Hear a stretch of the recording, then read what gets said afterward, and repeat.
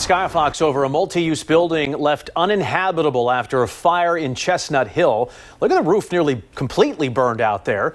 And now the people who both worked and lived inside can't even get back in. Our Hank Flynn has the story.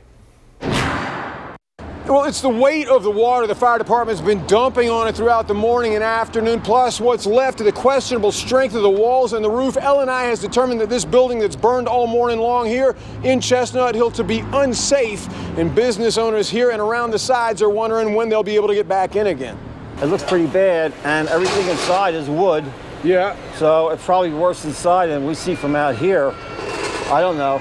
All of Chestnut Hill has seemed dropped by to have a look at the building that burned throughout the morning at 8427 Germantown Avenue. Locals like Phil lamented the damage to a Chestnut Hill landmark. It is. It's 100 years old, whatever. It fits in with all the rest of the buildings along here.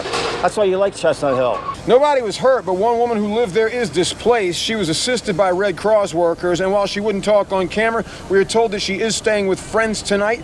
Business owners like Cynthia Fillmore of the Windfall Gallery next door told us over the phone that they're on a wait-and-see basis. They're doing a great job, but they are concerned about the structure, the weight of the water. They're concerned that there could be a collapse, which is why the entire block is still blocked off. Now, Philly police opened the block back up just before 5 o'clock so that traffic can get up and down Germantown Avenue. Not so obviously for the building, which remains cordoned off. Philly Fire tells us mainly for safety, for all the debris out front, which will be cleared up, but they obviously don't want anything falling off onto people walking by on the sidewalk out front. There may be more answers as soon as tomorrow for business owners like Cynthia. In Chestnut Hill, Hank Flynn, Fox 29 News.